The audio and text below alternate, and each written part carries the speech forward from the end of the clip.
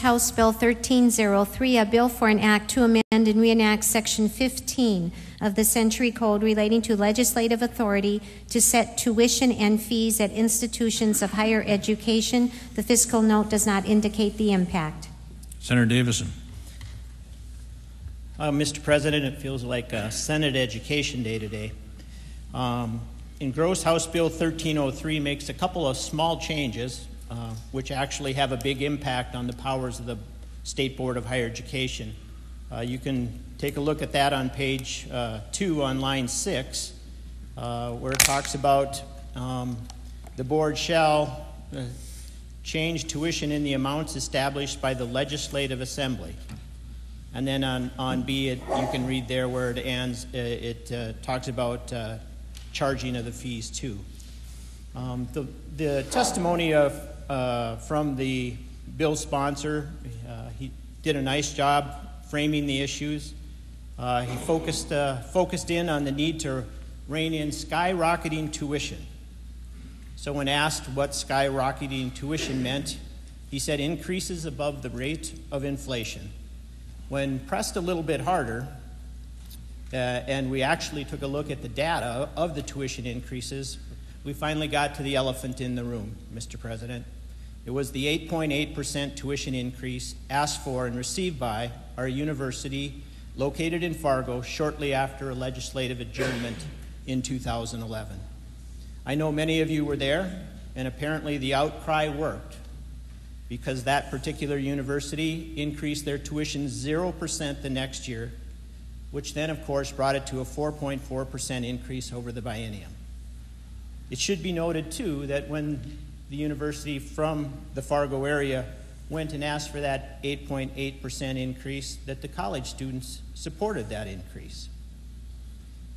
The other question from the bill sponsor, or the other focus, was legislatively, do we have the constitutional obligation to set tuition? Well, within Article 8, Section 2, it says that the Legislative Assembly may authorize tuition, fees, and service charges to assist in the financing of public schools of higher education. So we may do that. The last piece of the discussion focused on somehow that the tuition is the overriding factor in student debt. Let me just tell you a brief story about a young college student who graduated in 1982. He worked all summer, refereed basketball during the winter, worked at the bank on the weekends, and had a little bit of an athletic scholarship to play baseball. When his car died his senior year, there wasn't enough money to fix it or buy one.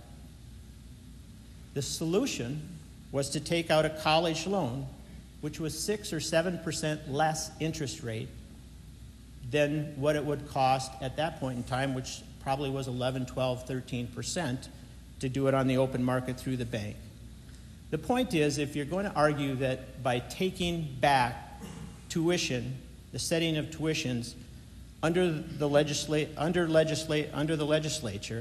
that this is somehow going to reverse skyrocketing student debt, my suggestion from this story is that how are students currently spending money? When we see the average college debt, is that really just tuition and fees and housing?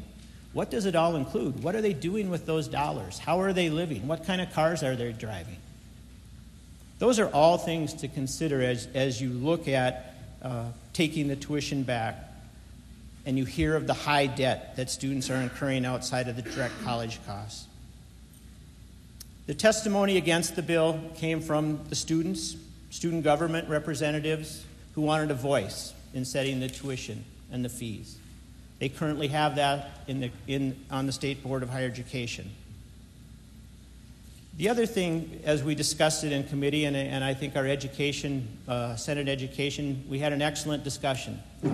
It's really proud to be on that committee.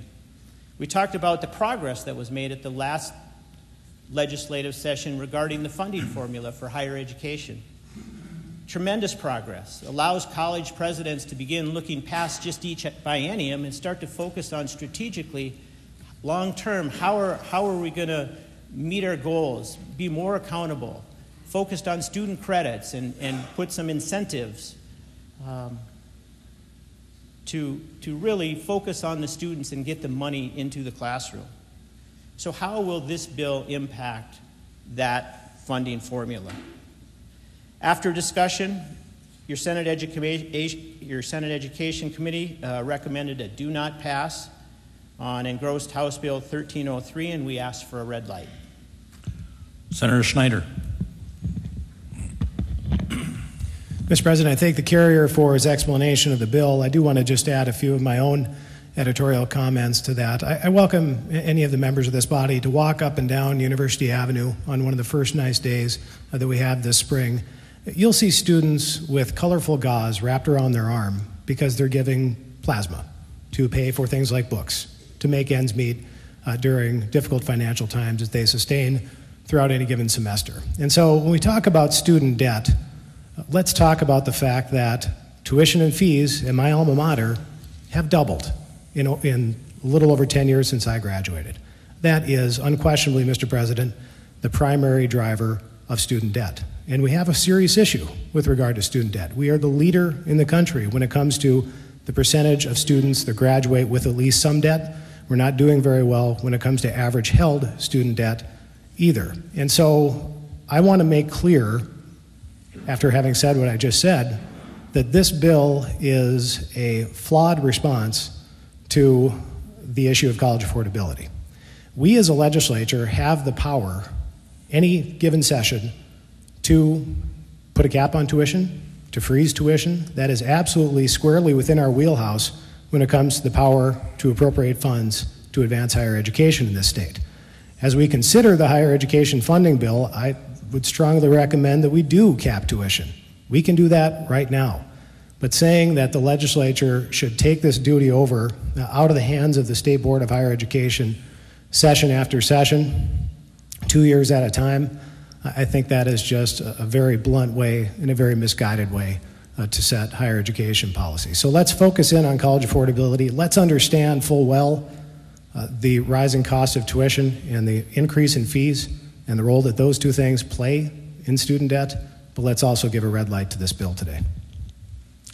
Is there any further discussion? Hearing none, the question will be on the final passage of House Bill 1303. The Secretary open the key. Every member record their vote. Has every member voted? Does it? Senator Erbley?